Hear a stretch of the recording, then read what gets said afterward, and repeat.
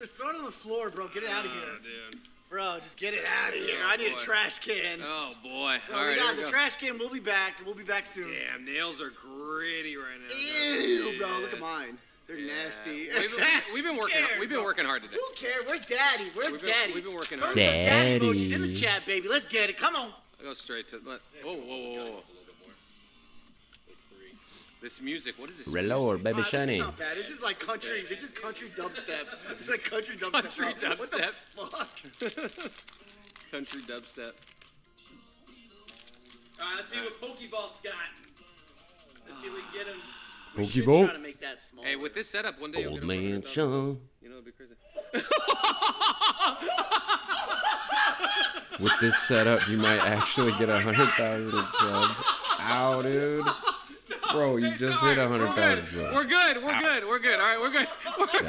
That's messed up. Dude, he's gonna destroy you. All right, guys. You were just, I feel so bad for you. Old man Sean coming in with the fire. No, not now.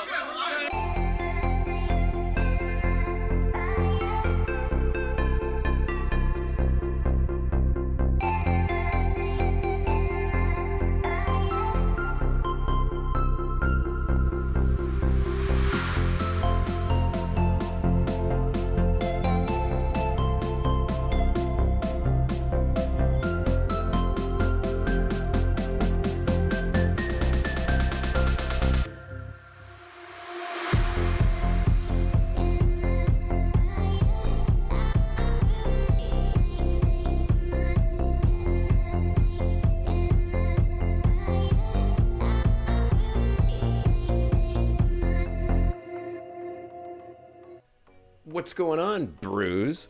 So, last night, Cool Trainer Ryan, PokeVault, PokeRev, all had a little stream get-together. I was watching said stream little get-together, and it got me thinking. It got me thinking about Pokemon TCG content creation over the last 5 years, and how much it has drastically changed over the last 5 years. If you're someone who has been into Pokemon cards since 2018 or 2019, you know as well as I do that a lot has changed over the last 5 years. Not just with interest in Pokemon TCG, card values exploding and then flattening out, COVID, lack of supply, investor bros, slabs, PSA 10, CGC, BGS, Black Label. There's so much stuff that has occurred in the Pokemon TCG over the last 5 years. It essentially has been like a crazy roller coaster ride. And that also can be said about Pokemon content creation here on YouTube.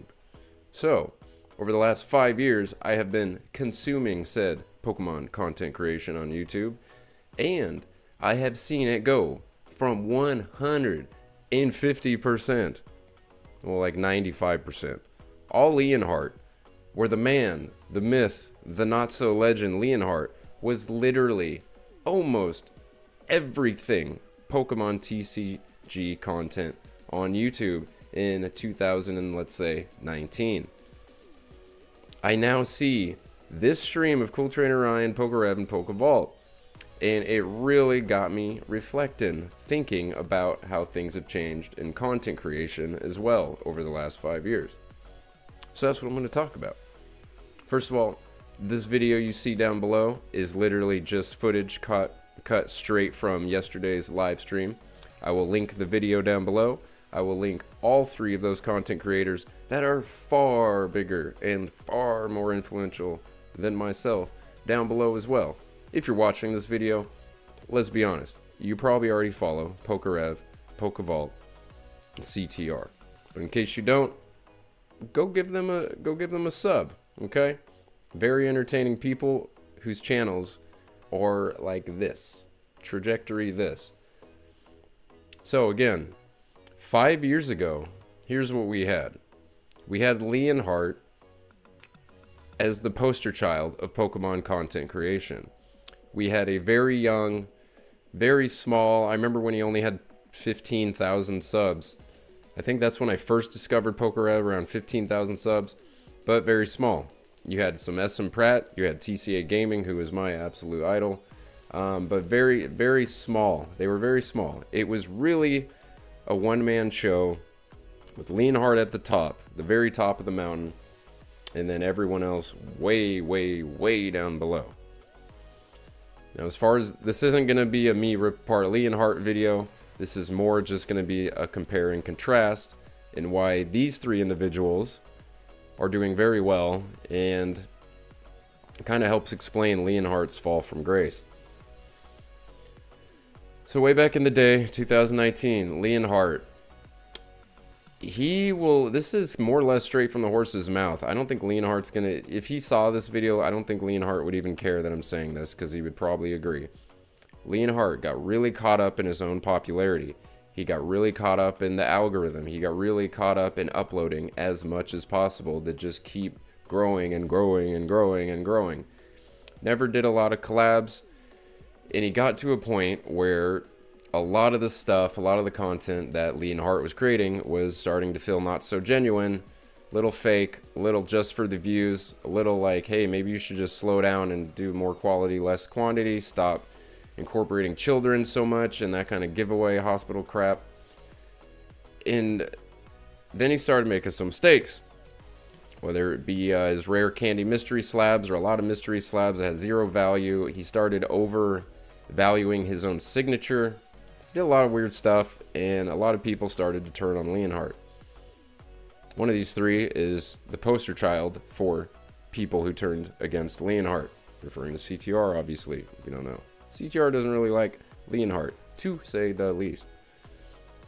Here we are today in 2024, and we have PokeRev, instead of at 15,000 or whatever, he's now got like 2.5 million, or I don't know. I haven't checked it. It's over 2 million. It's, who knows, maybe even 3 million by now. So needless to say, PokeRev, going from what I personally remember, 10 to 15, all the way up to 2 million, he has done very well for himself. Cool Trainer Ryan, I think he's at about 90,000 subs right now, 93. He's going to be at 100,000 subs before we know it, especially with his new setup, his new studio, everything he's got going on right here now today. PokeVault, Old Man Sean. This man just crossed 100,000 subs like last week. So, yes, there are very few, like Real Breaking Nate and a few others. Deep Pocket Monster obviously has a very large, like 750,000 subs or something like that. But for the most part, these three individuals, PokeRev, PokeVault, Cool Trainer Ryan, these are three guys who have known each other for a very long time, who are friends, who also know what Pokemon content creation was like 5 years ago.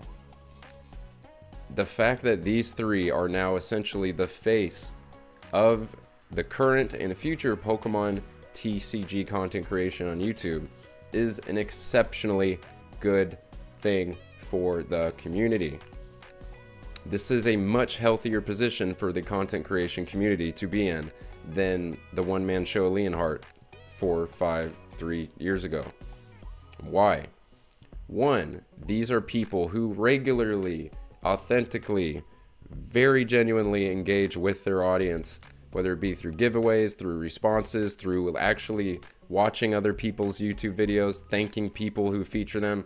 I featured them on previous content. Each one of these three, as fast as you can imagine, wrote me back very, very, with like a large amount of gratitude. These are people who don't need to watch my videos, who don't even need to know that I exist, Mimic Brew. But yet, you throw them a bone, or you do something, you say something great, they respond quickly, and we're very thankful. So in my personal experience, all three of these individuals have every chance I've given them to have a reason to talk to me. They have. In Leonhart, I don't think Leonhart did enough of that networking, enough of that engaging with other content creators, unless it was purely for views somehow. And that's my opinion. It's the way it is. We now have other content creators that are gaining large followings. We have people such as Rattle Pokemon, Opossum Bud, and Rock Sandy. Those three kind of lead the way on keeping people in check, calling people out. We didn't have any of those people 3, 4, 5 years ago. We just didn't.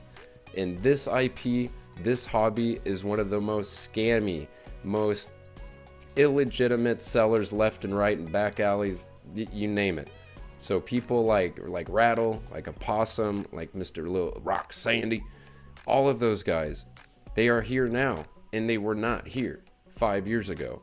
And because they are here, this community is wider, it's stronger, it's deeper, and it's safer. Okay? So you got people like them here now. You have your deep pocket monsters. This man comes from a lot of self-made wealth and uses it to enrich the Pokemon community every way he can. And I am exceptionally happy for Deep Pocket Monster for having that 750,000 plus subs, because Card Party is the future of Pokemon events. I mean, it's already the biggest deal in year 2, and it hasn't even happened yet. Imagine Card Party 5 years from now, 10 years from now.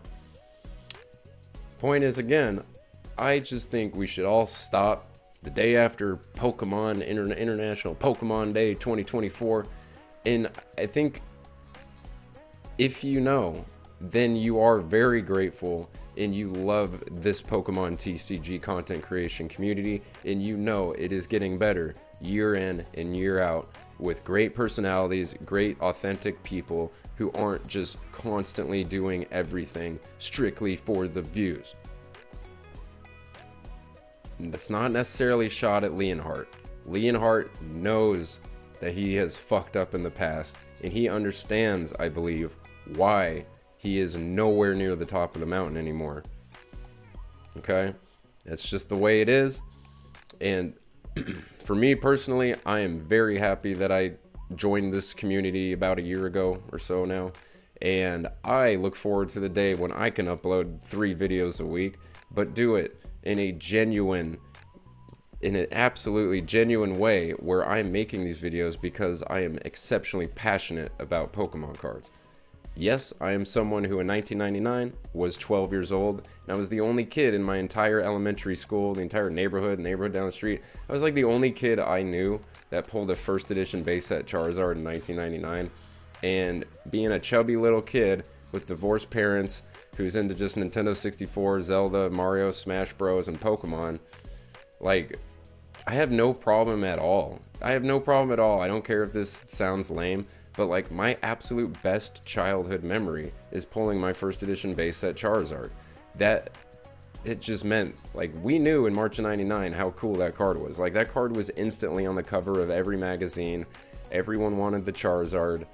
And, you know, I didn't like get in shape, start playing sports and all that till I was much, you know, till like high school. So I really was a chubby little nerdy kid. So pulling first, I mean, I can close my eyes, and right here, there's Andrew, there's Mitchell, here's my dad, here's my dad's girlfriend, there's Wizards of the Coast 20 feet that way, here's the food court in the mall right behind me. It is the 3rd pack. We see the red, we see the Charizard, we all freak out, scream. My dad and my dad's girlfriend are like, "Why are you screaming? Shut up, stop, you're in the middle of a freaking food court in a mall." We immediately show them the Charizard. All 5 of us, without saying a word, walk right back into Wizards of the Coast and buy this huge glass hard case with screws. Like, I was 12 years old, I'm 36 years old now, and I can close my eyes and bring myself right back to when I pulled Charizard. Why am I saying all this? I'm saying all this because Pokemon has had a huge impact on my life, and the reason I can sit here as a 36-year-old grown-ass man wearing this silly-ass Mimikyu costume with 100% comfort and know that I know what I'm talking about is because I've been here a long time, and I am very proud of the future of Pokemon content creation and the future strength of the Pokemon IP in general. So anyway, Cool Trainer Ryan, PokeRev, PokeVault, Possum Bud, Rattle, Rock Sandy, all these guys that I love, Deep Pocket Monster. I just want to give you guys like a thank you. Thank you for shepherding this content creation niche of Pokemon in such an incredible way. You guys have been rewarded for it. The reason you are growing is because you do an amazing job. And honestly, this is just my shout out to you guys. Keep doing what you're doing. And it looks like you guys have done an amazing job not making the same mistakes that Leonhart made in the past. Alright, y'all. Like, comment, and subscribe. Deuces.